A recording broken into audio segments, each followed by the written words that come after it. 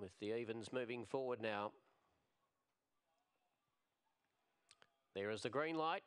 Set to go, race 11. They're ready.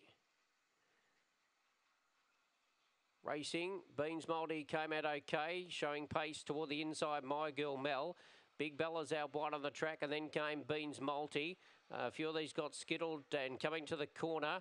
And the leader, I think, is Tate's Girl now. Tate's Girl about a length in front of Beans Multi, and Tate's Girl beats Beans Multi. Third, Big Bella.